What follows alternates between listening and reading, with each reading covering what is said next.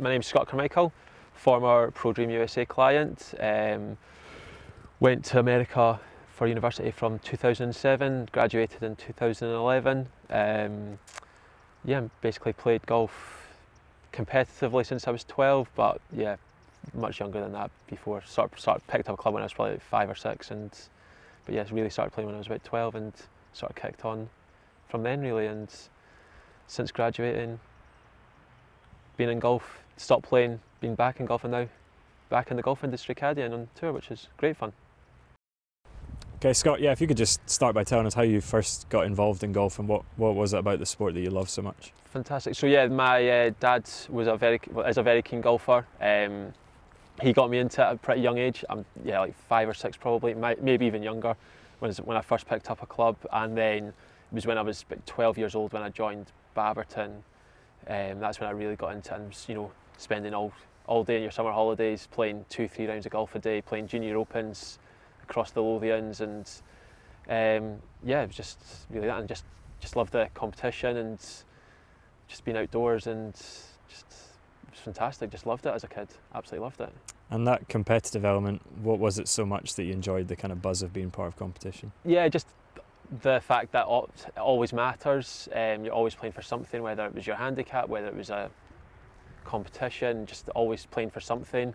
And just that individual aspect of it as well. It's you and only you. You're not relying on anybody else, and you've got to really just stand up and be counted for, really.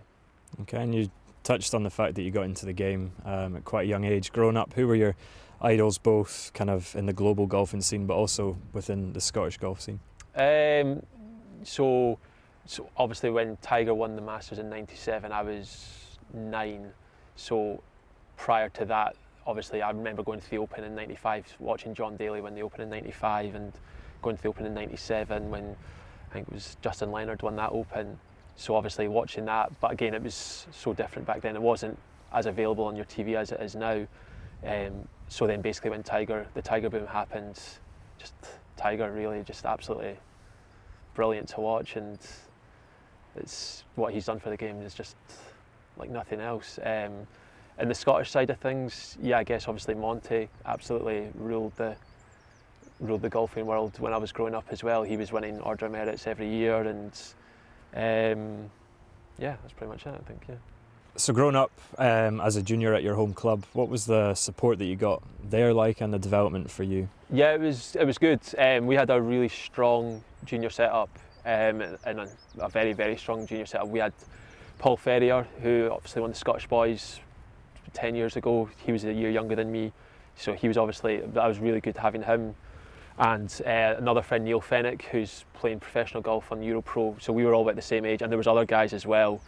I mean, I think we had about 8 guys off 4 or 5 less when we were juniors. So for that just competitiveness, it was fantastic. When you're always just trying to beat each other, and you hear of other guys at other clubs where they were like the only sort of good juniors, and that was never a problem for us. And it was a lot of fun, and yeah, extremely competitive at times. And growing up in that competitive environment, at what point did you decide that America was potentially going to be an option for you, and how did that decision come about? So I left school halfway through 6th year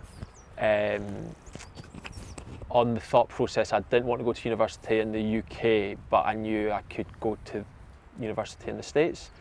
I'd done a bit of research, but not massively into it. Left school, started to work at the golf shop at Dalmahoy, and then sort of played quite well that summer, and then that's when I sort of started the process with ProDream USA, and sort of got the ball rolling to try to get over to the States.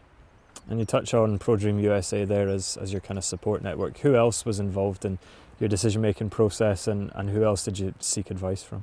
So my parents, obviously, they were very keen, probably just to get me out the door. No, but they were obviously keen. They knew I would obviously help my golf, and obviously the academic side of it as well. Obviously it's always good to get a degree.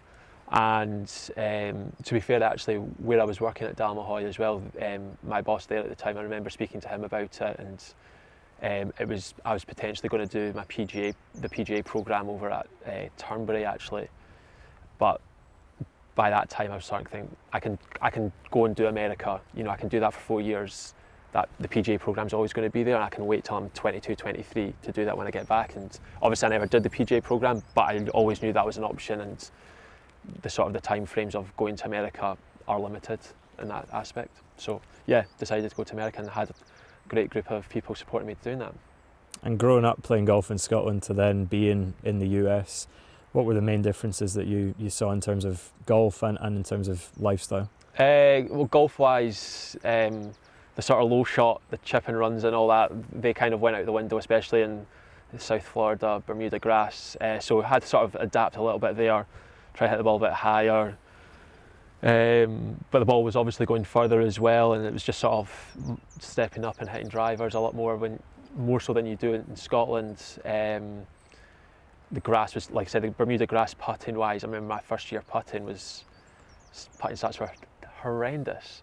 But then I finally sort of got into the swing of things and started to understood how it sort of worked, and from the second year onwards actually got a lot better with the sort of conditions that Florida brought to my golf game. So quite a lot of decisions obviously to make, whether to stay in Scotland, whether to go to America. You finally chose to go to the States. What made you choose the college that you went to? The sunshine.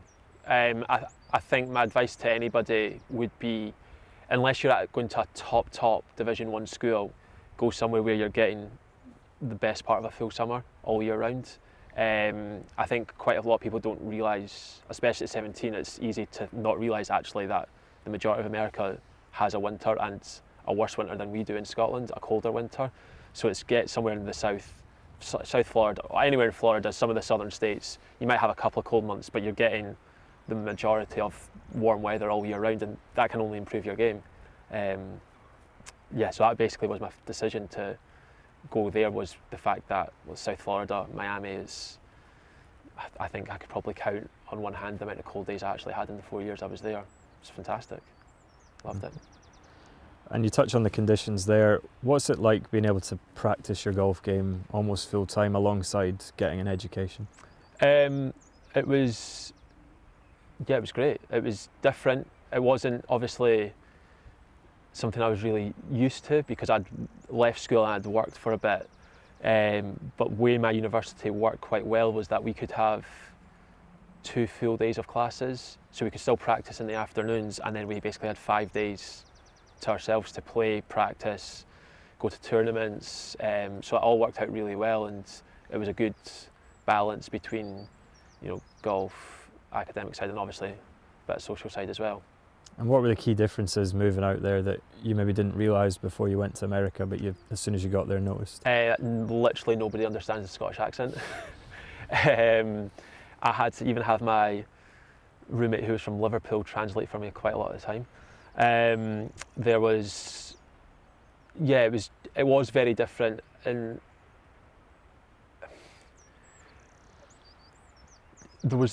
culturally we're obviously quite similar, but there was a lot of things that are very different, like just the humour is very different, and just sort of adapting to how just a lot of them are, especially when you're 18.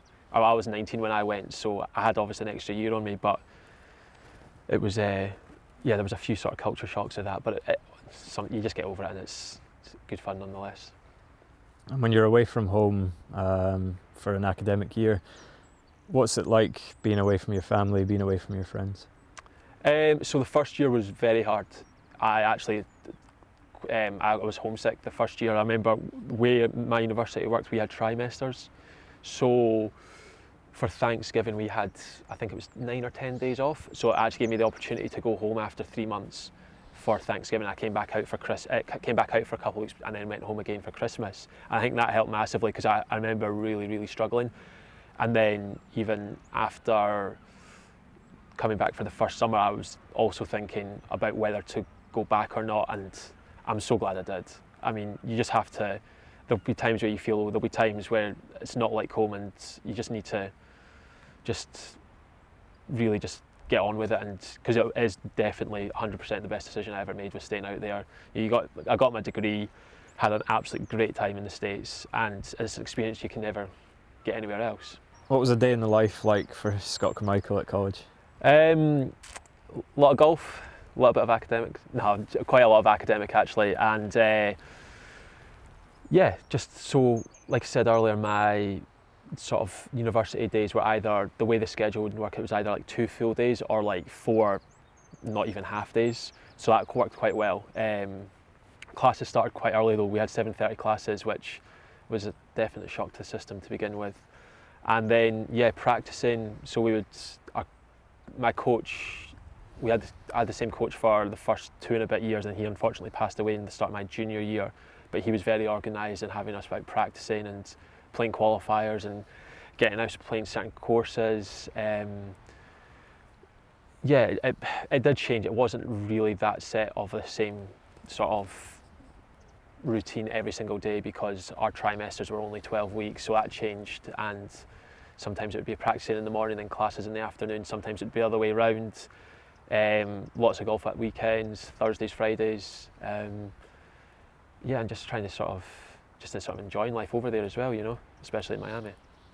So before you left to go to America, what did you want to get out of the experience, and what were your hopes for going to America? I think like anybody at that age, you know, it's to play golf, it's to improve and to sort of see where your game can be in 4 years' time. And obviously, I think everyone's goal is probably at the start of it is to try to get to the professional ranks.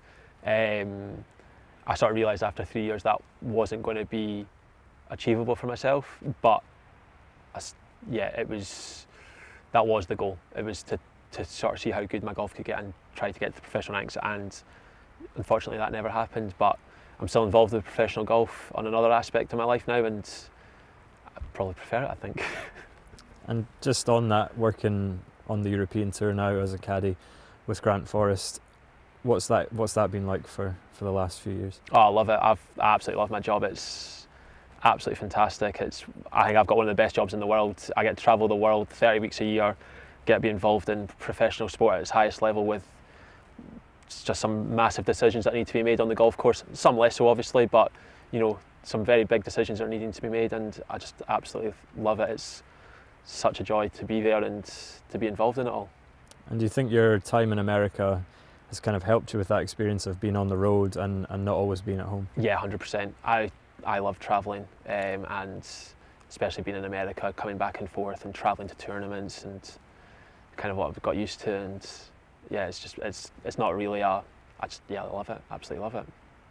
How did you first of all get into caddying, and what was the decision behind that? So I did a little bit of caddying when I was in the States, actually, just at weekends, and then a few guys who'd graduated did a few sort of mini tour events, etc. for them. I really enjoyed it, and by that point as well, I knew I wasn't going to be playing myself. Came back home, and then the following summer got opportunity to work for Chris Stoke out in Madeira for a week. So did that. Had quite a good week. I think finished like 15th or 16th, and really enjoyed it. And sort of thought, right, let's do this. However, I'd just been offered a job in London, so he asked me to work the next couple of weeks for him. And unfortunately, because it was only a couple of weeks, just he was on the challenge tour at the time, he couldn't really commit for the rest of the year. I was like, decided against it, and you know, get a proper job down in London Monday to Friday 9 to 5. So did that for a couple of years. Didn't really enjoy it, and came back and then started caddying at Renaissance Club. So did that for 2 or 3 years. Did a few pro events. Was really doing that to get into the pro side of things. So did tour schools, sort of some Euro Pro events, tartan tour events, open qualifying, etc. And then, yeah, a couple of years after all that, finally got an opportunity to caddy on the Challenge Tour for a Danish guy called Mark Hastrup. So did half the Challenge Tour season for him. Then did a couple of weeks. Actually, one of those weeks I worked for Grant in Finland on the Challenge Tour, and then worked for Nathan Kimsey for the back half of the 2017 season on the main tour, which was a great experience. You know, I wasn't expecting on my first year of full-time caddying to get out into the European Tour and to do I think we did like 9 events together on the main tour. It was just a fantastic experience, and while we didn't do very well together, it was still just great to get out there and sort of meet all the guys and sort of really see what it's like on the top level of European golf compared to the Challenge Tour, where it's obviously just the guys who are just sort of up and coming and rising through the ranks. You're on the bag for Grant at the moment, but you've also got other caddying gigs that you do. Yeah. Can you just talk a little bit about that? Yeah, and sure. How that come about? So still do a bit of caddying at Renaissance, which is great. It's just a good little extra earner through the off weeks. And obviously next week's the Ladies Scottish, so I've got a job for that. And yeah, obviously it's nice to have some time off, but it's still just shy of half a year, maybe just less than half a year I've got off. So it's just good to keep yourself busy. And if I'm not caddying, then I'm out trying to play a bit of golf myself. Maybe not very well, but trying to play a bit of golf myself. And you're here at the Men's Am this week playing. What do you still enjoy playing as much as you do caddying? Yeah, I love it. I still really enjoy playing. I just enjoy being involved in the competition, and it's great to be here. And yeah, sort of 10, 12 years on from when I was taking this extremely seriously, it's quite nice just turning up, being a bit more laid back about it all, and just definitely enjoying it more than I probably did back then, that's for sure. And as a caddy, what are the key characteristics that you think you need to have, and did you develop any of those whilst you were in the States or going through college? Obviously just having a sort of a key understanding of just general course management. A lot of it is experience and just sort of learning stuff every week, just learning new stuff every week, because there's guys out there for 20, 25 years and you can tell how much experience that they have. But yeah, it's just making sure you're just confident with what you're saying, and making sure the numbers are always right, and just turning up on time. No one's ever been fired for being late, for being early, sorry. And yeah, just as a lot of on-job experience, just learning on the job, and just as each day comes, and just taking it all in and learning from your past experiences. If you were to look back at your time in the US now, what would be 2 or 3 key highlights that you can remember? Some of the places we went to for tournaments. Went to Puerto Rico 2 years in the trot for a tournament. That was absolutely amazing. Great tournament. Just the friends that you meet. We had quite a mixed team in terms of international students, so I've got friends all over the world. Colombia, England, Sweden, Finland, and obviously America and Canada as well. And I got a hole-in-one in my last ever tournament in college as well, which was my last ever round. Got a hole-in-one, so that was quite a nice highlight to finish it all off. Nice way to wrap it all Absolutely. up. There's a real excitement at the moment around Scottish players coming through from the Challenge Tour last year and the success that they've gone on to have on the European Tour this year. What's it like being in the mix with all that and around the Scottish guys on tour? Yeah, it's fantastic. So I caddied for Grant last year on the Challenge Tour as well. So I was obviously involved with Grant's golf obviously last year, but obviously the other Scottish guys coming through, and 1 week we would have a good week, and then the following week another Scottish guy, it would be Davey or Bob or someone, just each week, just every single week there would be another Scottish player at the top of the leaderboard, and I think everyone just fed off each other's success. It was just fantastic to watch. And even this year on the Challenge Tour, well, I'm obviously only watching it on the leaderboards, but you've got Callum winning, you've got Ewan Ferguson doing well, Connor won at the start of the year. It's just absolutely fantastic for Scottish golf, and it's another real upward trend for Scottish golf just now, and it's very exciting to see what the next 5 to 10 years is going to be like, and I have to imagine there'll be a few kicking around that top 100 and top 50, no doubt about it. Okay, and going back to your time in the US, if someone was watching this video right now, they're just finished high school, they're thinking about going to America, they're not sure whether they're going to do it, what would be your one word or your one piece of advice for them? Do it. Just 100% do it. For all the doubt, and yeah, it's just a very scary thing, especially at 17, 18 years old. It's a scary prospect, going out to the States by yourself, not knowing anybody. But just go out your comfort zones, because you're only going to be a better person from it. You're going to learn so much, and you're going to meet so many amazing people. Your golf should get better, but if it doesn't, you've also got the academic side of it. I mean, even before my caddying, I worked in London, and I worked in sales. I did recruitment, and I sold office space, and I definitely think being in America definitely helped, because they're looking at hundreds of CVs. Oh, you went to university in America. It's just so different. Nobody else. So you immediately jump off the page compared to the other guys you're against, guys and girls you're against when you're going for jobs. That's if you choose a career out of golf. That is obviously.